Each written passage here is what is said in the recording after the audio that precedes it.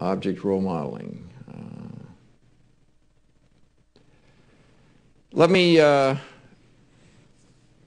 say you've got H4 is assigned. H4 should look like a familiar continuation of H2 and H1. I'm giving you a data model or a database model, and I'm saying, first of all, cast it in ORM using the tool Norma. The second part is I've changed some of the semantics of the original X, A, B, C, D, and I want you to reflect those semantics in an object role model diagram.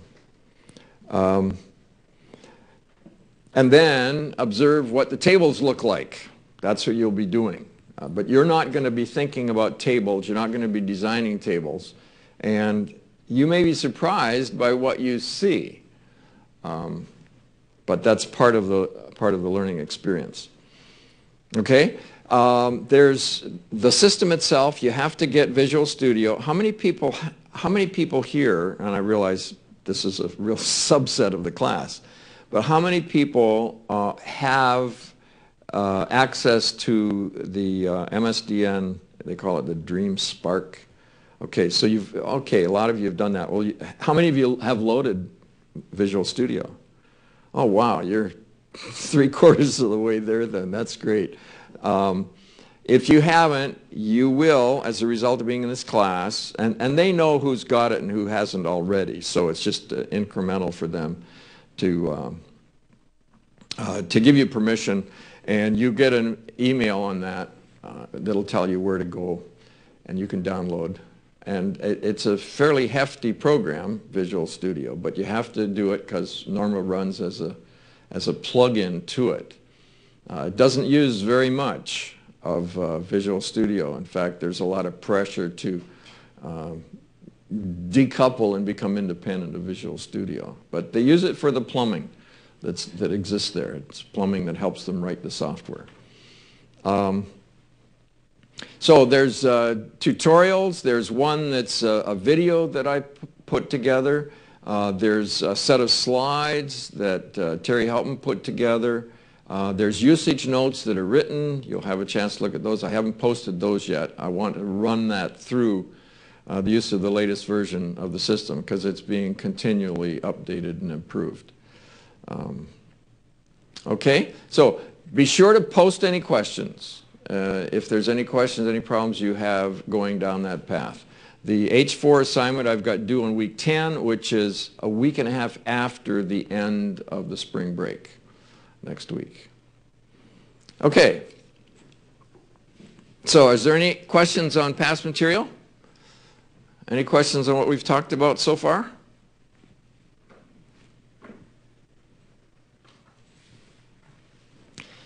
All right, we want to talk about this new way of thinking. It's not really all that new. The first paper was published by Shear-Nyssen back in 1976.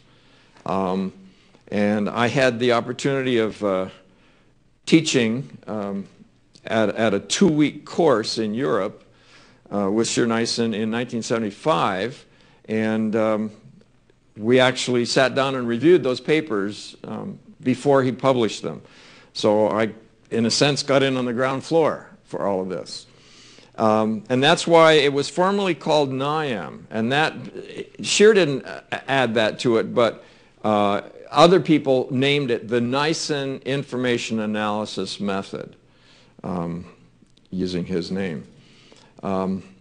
It was formerly called binary modeling, and indeed it was.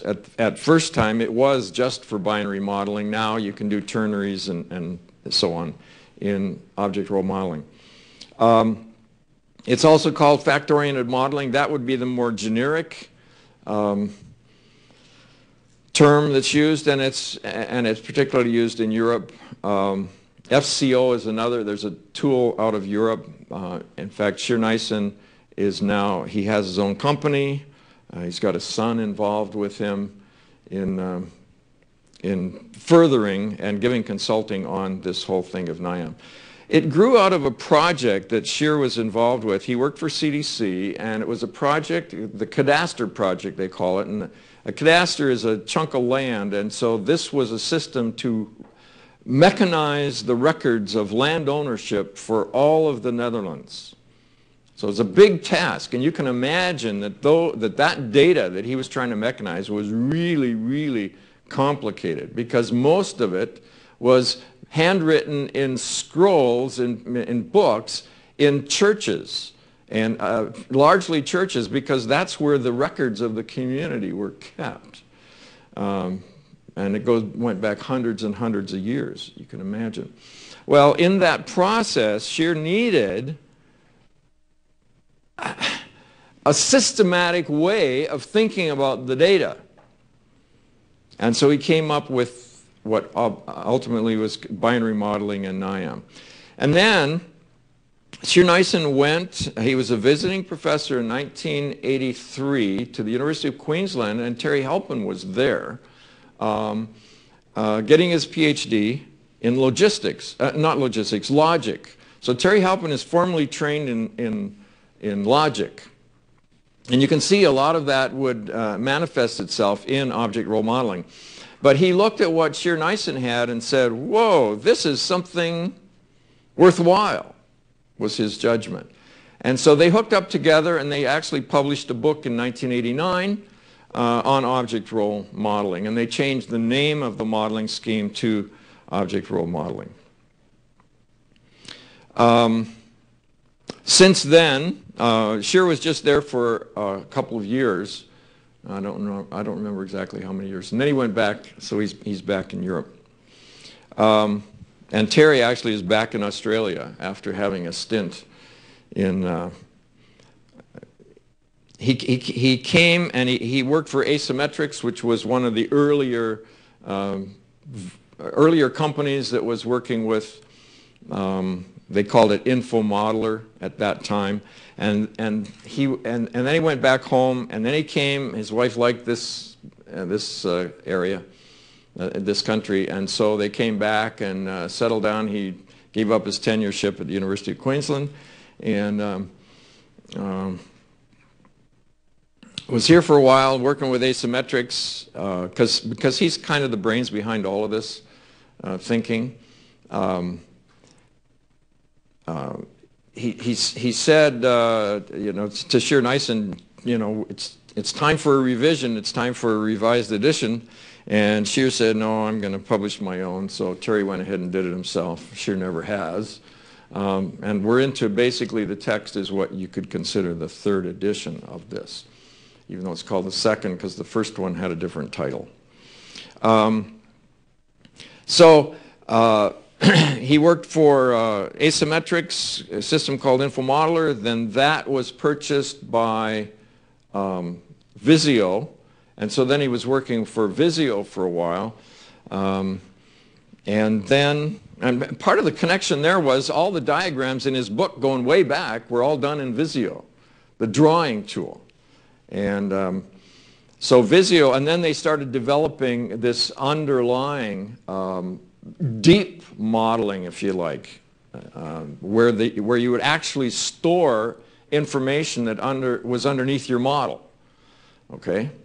Not just draw pictures, because that's all that Visio does, is draw pictures. And that's the Visio that we have today. So he went to work, Visio bought Info Modeler, and their hope was to be able to knit together the strong graphical orientation that they had with this underlying semantics that would be captured and recorded.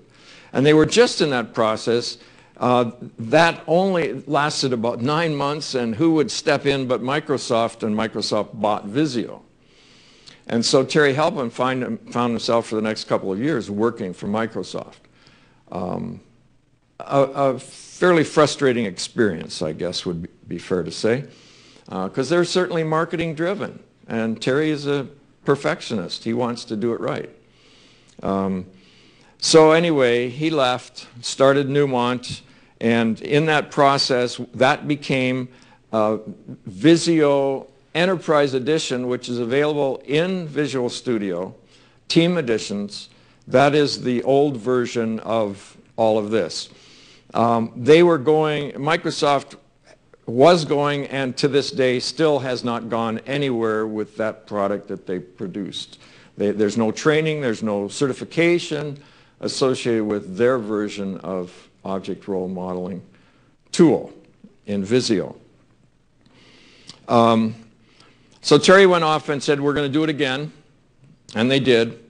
At Newmont, and they called it Norma, the Newmont, and now they're just saying natural because it's no longer associated with Newmont University. Natural Object Role Modeling Architect, or Norma.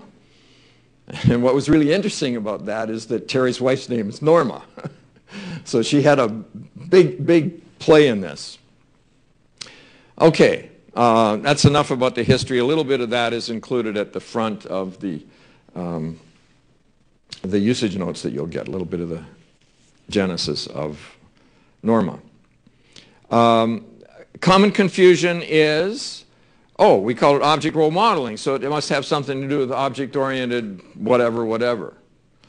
And it doesn't. There's absolutely no connection between object role modeling and object orientation, which is basically came out of a programming discipline.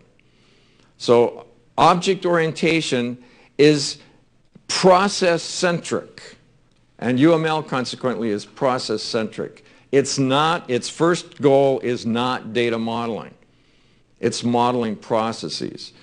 And it's still very much clustered, the attributes. You think of an object and you think of all these attributes that describe the object, and there can be some structure to the organization of all of those attributes.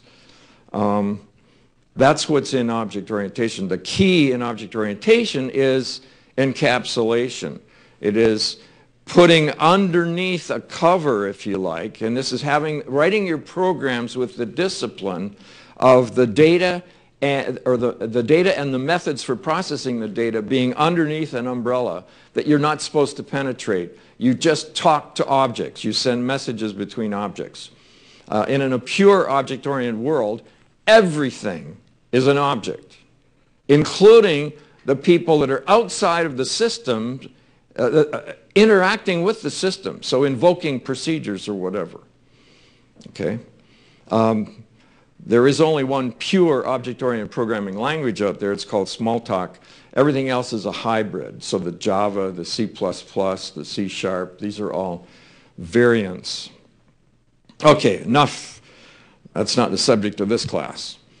So my purpose here now is to transition your understanding, and in a way that's what I've been doing all along, thinking about from ER modeling to an understanding and appreciation of object role modeling. All right, so the essential difference. In entity relationship modeling, we've always talked about there being three constructs. There's entities, and there's attributes, and there's relationships. And we've talked a lot about this. We say, what is an attribute? Well, an attribute is really another entity which plays a role in a relationship with an entity, some other entity. So we have the three main constructs. In ORM, we have two main constructs. We have attributes and entities. We don't try to distinguish those two. We just think of things that are out there. And then, of course, we still have relationships. The question is, what do we call this common thing? Okay? Do we want to call it an entity?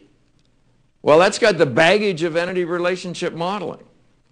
Do we call it an object? Well, that has the baggage of object orientation, at least that association. First paper in ORM basically was written in '76, I said, and the first paper that talked about object orientation was published in 1967, even earlier. Could call it a domain, but that's got its baggage too. Interestingly enough, one of my teaching assistants who was majoring some years back, majoring in library science, he came across a paper that was published in the Indian Journal of Library Science, dated 1939. 1939. And the essence of that paper was describing this difficulty of distinguish when something's an attribute and when it's an entity. And so they introduced the word attribute, believe it or not. Maybe that's what we should call it. But we haven't. We've zeroed on an object. And we've gone around in circles on this one, you know, the confusion. So they went out to the, you know, there's a small community of 30 or 40 of us worldwide that really are interested and concerned about object role modeling. And we took a vote, and the consensus was we better keep calling it object role modeling, even though ORM means something to other people. Pass the mic back.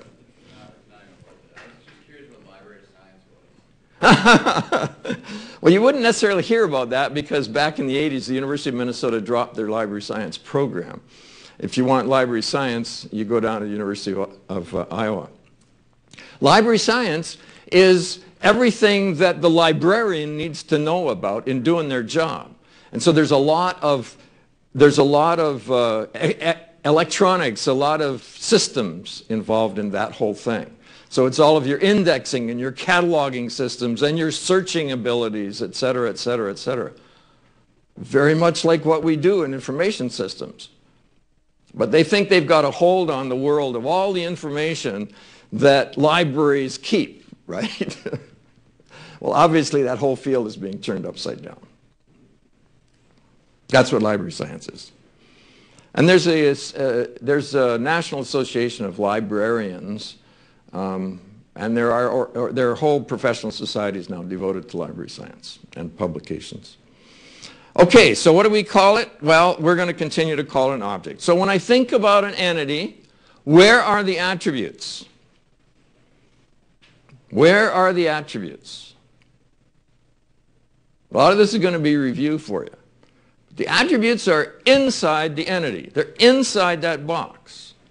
I could even draw them be outside the box, but we think of them as being tightly coupled, if you like, to that thing called the entity. And we'll designate one or some combination of them as the identifier. So we have identifiers, we have attributes, and the identifier is just a special attribute. In object role modeling, we have the object, that's the entity, but we think separately of other objects.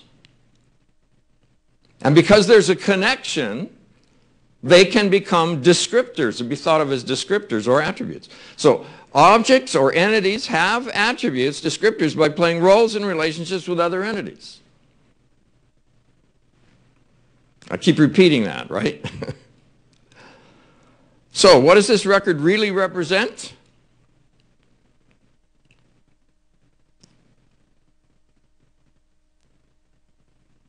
What does this record really represent? Could I do this to it? Could I take the information in that XABC and break it out into XA, XB, and XC? Basically 3 little tables. Is that the same thing?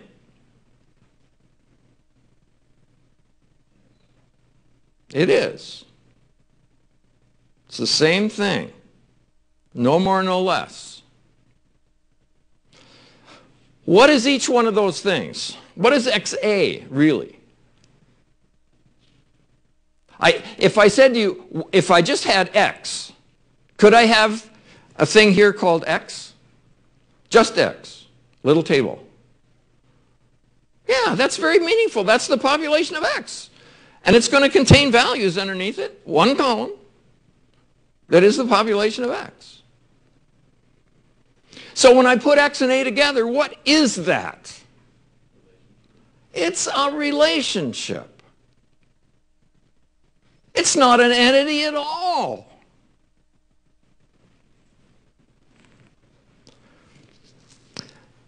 If I design minimal records with at most one non-key domain, then that's a remedy for all of the questions or violations of normalization, because we have fully decomposed. And the solution to a normalization problem is always the same: decomposition.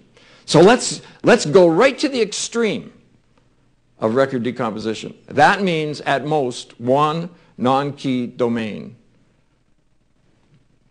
in any given little record. But we don't want to call this a record anymore, you see? Because record is something where you've clustered stuff.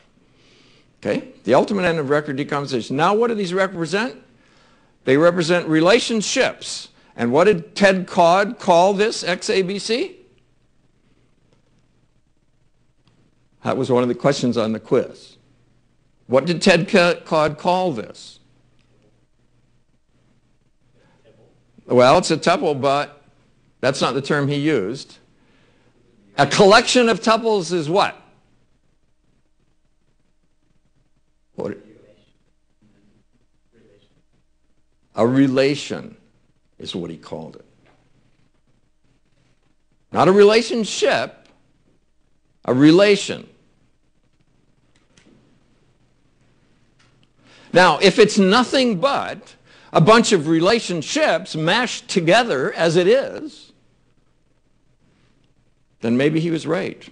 And unfortunately, I didn't think about asking him this question before he died, or I would have had a discussion about this. But maybe he was right in naming it a relation, a collection of relationships. That's a whole different perspective than saying that entity is X, because it's not just X. This avoids spurious associations of A to B. Could there be any violations of the normal forms? Question on the quiz, and the answer is no. Not when it's simple like that. What about representing the entity X?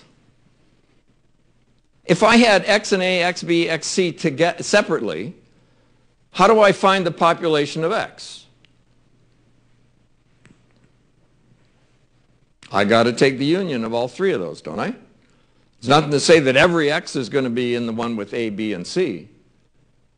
Because if there's an X with no A, why would I even store it? That says there's no relationship between X and A if there's an X without an A. So it's not going to be there.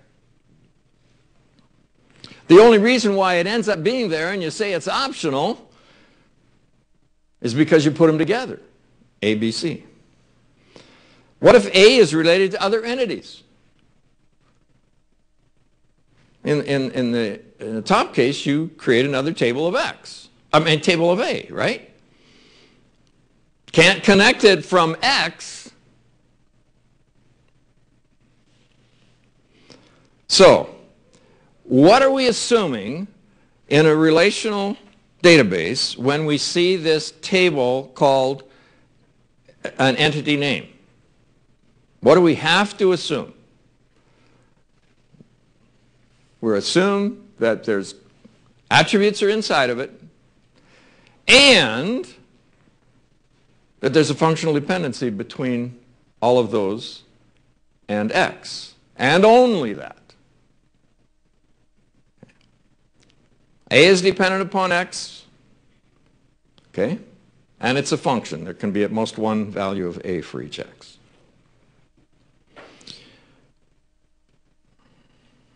So we're not going to do that, because that's only representing the relationships. This is what we do.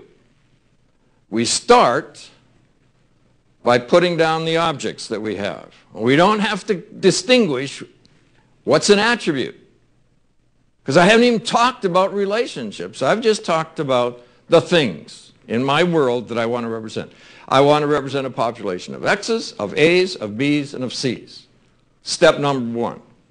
Step number two is, what are the relationships among those? Well, there's a relationship between X and A. That's why I put A in the table of X, and XB and XC. Is there any relationship between A and B? Not in the table of X. Okay?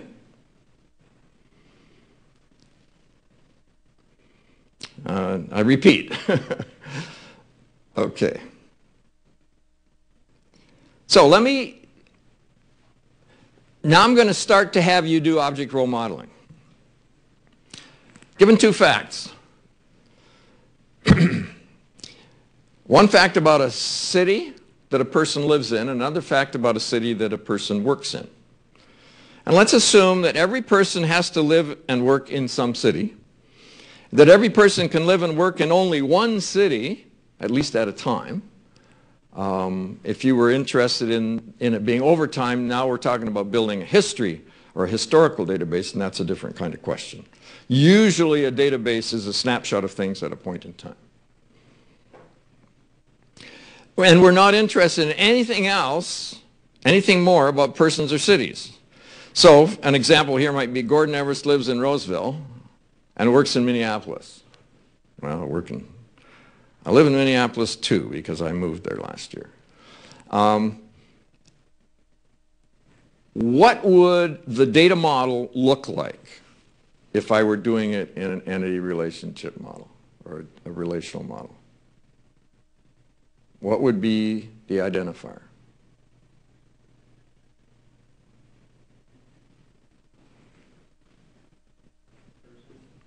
This is for you to work at. Yeah, I think it would be person, right? And what would be the attributes associated with this? We're going to build a table now around person. Person is going to be the identifier. Okay? What will be the attributes?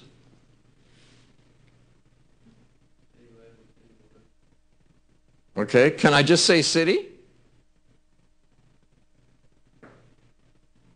See, there's a role that a city plays. And in this case, a city plays two roles with respect to person, right? Where they live and where they work. I'm going to have to include two columns, aren't I? One for the city that they live in, one for the city that they work in. Okay? What's the entity and what's the attribute here? Well, it sounds like person's the entity and it sounds like city's the attribute. Would it make sense to say that city is an attribute of person? Yeah.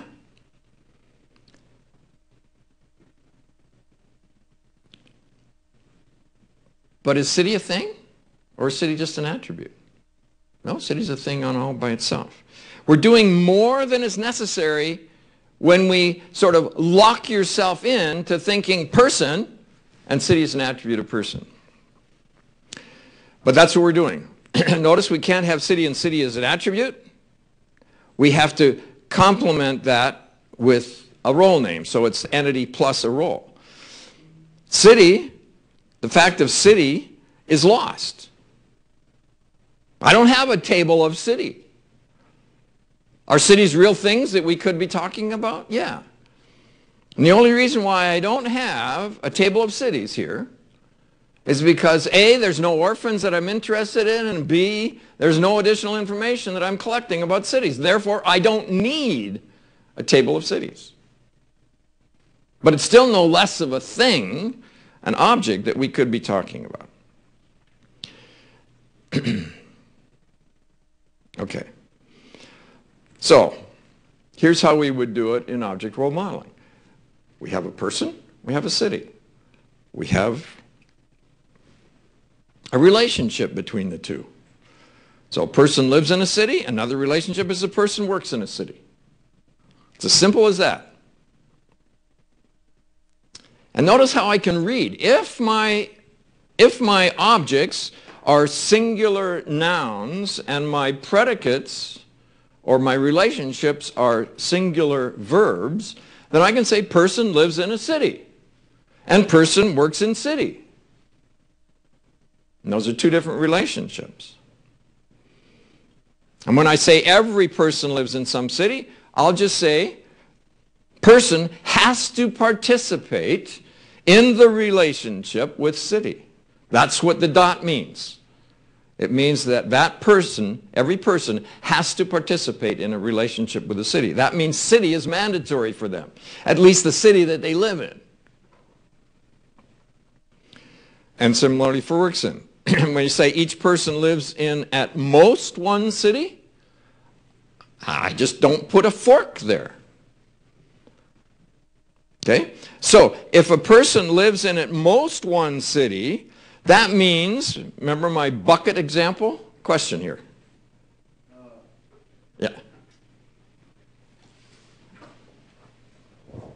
So would, if a person lived in the same city that they worked in, would there be any distinction between the two, or would it just remain as the same thing, I guess? What is a relationship? A relationship is a collection of, if it's binary, a collection of value pairs. One taken from one population, the other taken from the other population. That's all it is. Okay? And there's nothing to say that person and city in the table for the relationship lives in couldn't have the same match as person and city in the works in table or the works in relationship. And so the city is just a pool of attributes that can be taken? No, the city here is a pool of cities. Well, yeah, yeah, that's what I meant. But it can be taken, but like, could you add in something else that would qualify as unique, that would be taking something from a city, and then it would just be, you'd show a relationship into that in the same way you are with a person? If there's, is this between city and person you're talking about? No, I'm saying if there was an additional thing like... do they ride a bicycle? No, I don't know why I can't think of anything, but like also maybe they go to school. Okay. Maybe the city in which they go to school. Yeah. Well, how would I handle that? Did you just add another connector that said yes, goes to school? Just add another connector. How did I think about that other connector? It says, person goes to school in city. It's just another relationship. Yeah. John. So when you're talking about the city, are you necessarily talking about the city name? Or where does the identifier fit into the city? So like if you say the city is the city and the state, or if the city is like, you know, something that you're controlling? Good question. And I probably, in this example, should have left off ID and city, because that distracted you already. We model first in terms of populations of things. At some point, we're going to ask ourselves, what are we going to use for the surrogate to identify cities? But that's a whole separate question.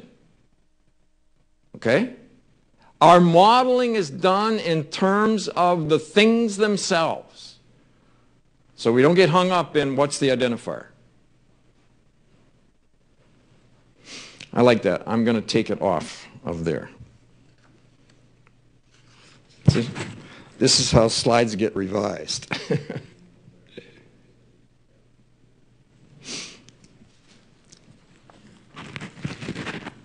Okay. So we said for this, every person lives in at most one city. That means that a person participates in this relationship with city only once. And that little, if you think of that thing in the middle as a little table, because that's what a relationship is, it's a pair, it's a set of pairs, then it means that person can be in there only once. That's why we draw a line across that part of the predicate or of the relationship, because that is the unique identifier.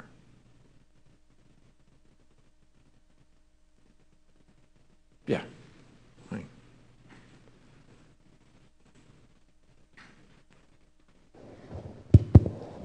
Can you describe one situation when the relationship is not unique?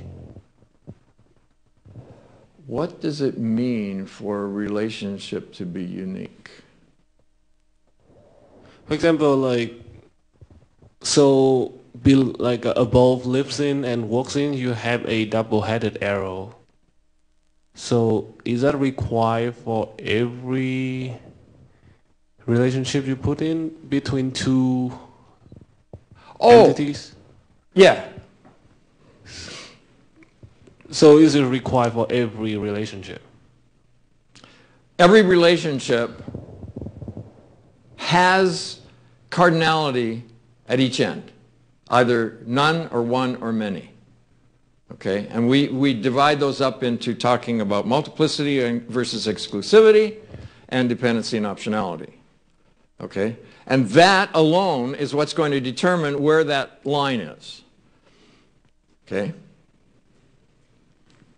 it could be over one or the other or both, but it won't be neither.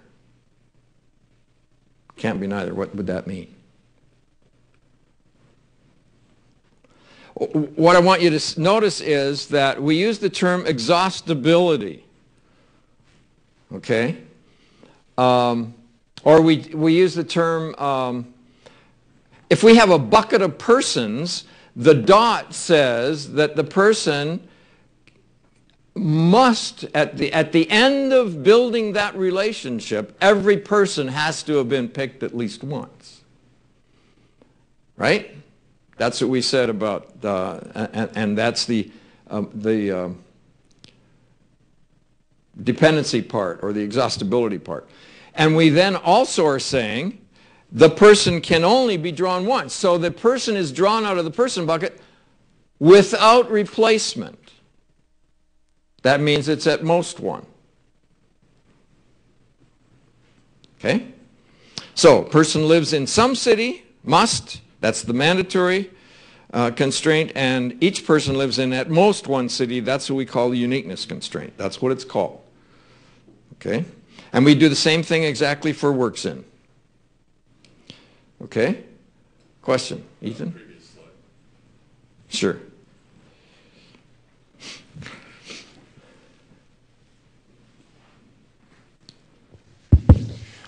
Just on the relationship boxes, why do you have like 2 individual boxes and the right one is empty?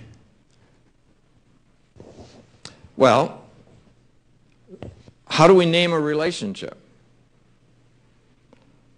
Here we've named it in one direction. Person lives in city. Okay? Could I name it in the other direction? If I wanted to use a sentence and city was going to be the subject, what would I say? Like has, or live, a city has people? A city houses person. Okay? Every binary relationship, going back to H1, every binary relationship is inherently bidirectional. If person is related to city because they live in it, then by George, city is related to person.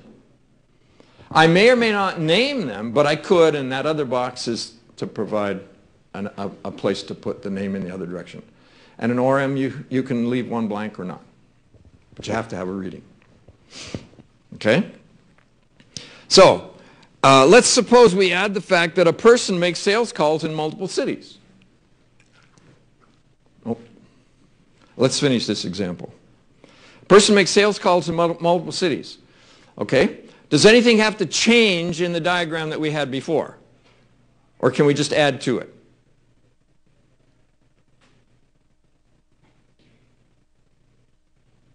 What are you going to do? We now have another relationship between persons and cities. What are you going to do? It's as simple as that. Just draw another line between the two of them. There is another relationship. So put an arc for that relationship. Okay? Now, what's that relationship going to look like?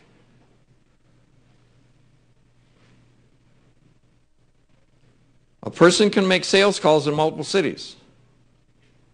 You always have to ask the question in the other direction. And I saw you say one to many. How many persons could have, how many persons could be making a sales call in the same city? Multiple, right? So what's the nature of this relationship?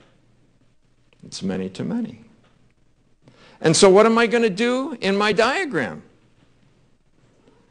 I just add a fork at each end and say it's many to many, so I'm going to have the two of them as a composite identifier. Okay? What does this semantic do if I'm building a relational database? The first two were easy. I put city that they live in as one attribute and city they work in as another attribute. Can I do that now? I cannot. There's a many-to-many relationship. Can it be reflected in XAB? It can't. So what do? I'm going to have another table around that's got a composite key in it to reflect the relationship between persons and cities in the relationship make sales calls in. Okay? What's the real entity in this conceptual view? Is there an entity associated with this third table that I had to introduce? Sometimes there is, but more often there's not. But in a relational model, because of the underlying problem, you can't represent multiple, multi-valued attributes, multiple valued foreign keys. You have to, okay, break it out into a separate table. Okay, so I think you've already done that. All right, so we'll break there. We didn't get too far, but that's okay. Right, have a good spring break. Anybody going away somewhere? You are going to stay and work hard on this course, right?